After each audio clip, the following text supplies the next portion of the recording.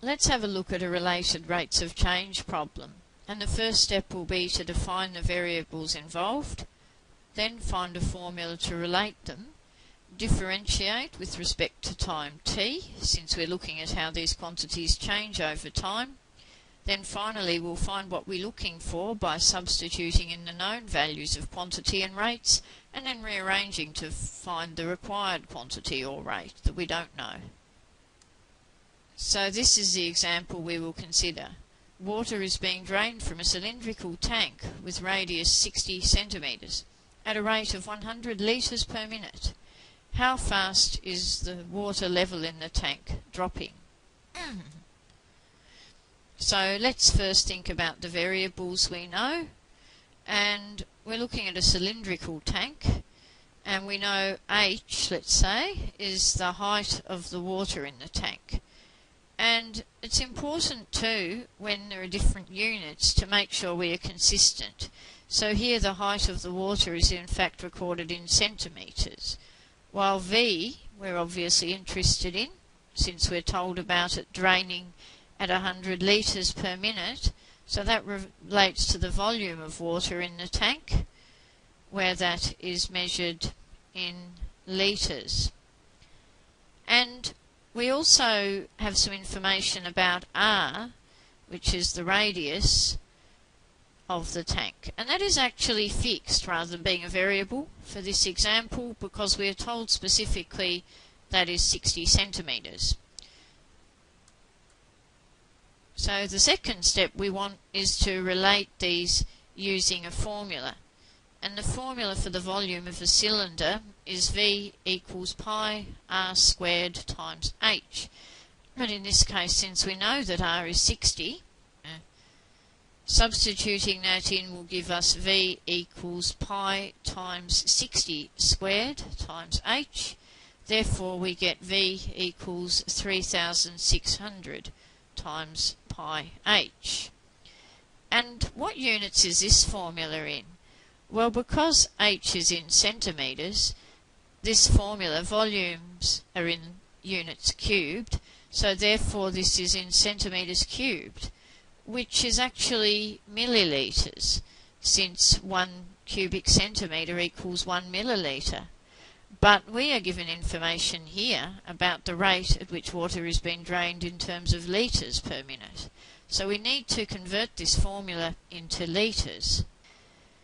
And there are 1000 millilitres in a litre, so to get this in terms of litres, we could actually divide this side here by 1000, which therefore tells us that V is equal to 3.6 pi h, where it is then given in litres, and h is still given here in centimetres. So that will be the required formula to relate our quantities in the required units. So the next step, so we can see how these quantities are changing with relation to each other over time, is always to differentiate with respect to time t. So that means we're going to have dv dt, and here we have 3.6 pi h, so by the chain rule we're going to be differentiating that with respect to h, and that will then be multiplied by dh dt. So that's going to give us dv dt is equal to 3.6 pi h, we'll just differentiate to 3.6 pi times dh dt. We now can substitute in the information we're actually provided with. So if we look at what we were given, the main rate we were told is that water was being drained at a rate of 100 litres per minute. So that means we can see that the rate of change dv dt is negative 100.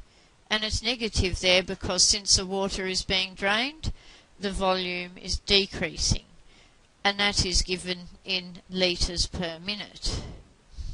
So we'll just write that down as a bit of a note here to help us out. dV dt is negative 100, and it's now going to be a matter of subbing that into our formula.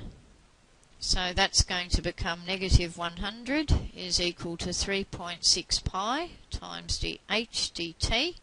And finally we now rearrange for the unknown rate, which is the rate of change of height with respect to time. So to make dh dt the subject, we could swap the sides of the equations around and also divide both sides by 3.6 pi, giving dh dt is negative 100 divided by 3.6 pi. And that works out to tell us that dh dt is equal to negative 8.84. And again, that's because the water is dropping, so the height of it is decreasing. And what units is this in?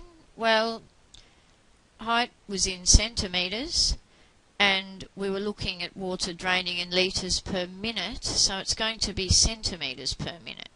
So that is that the level is dropping at 8.84 centimetres per minute.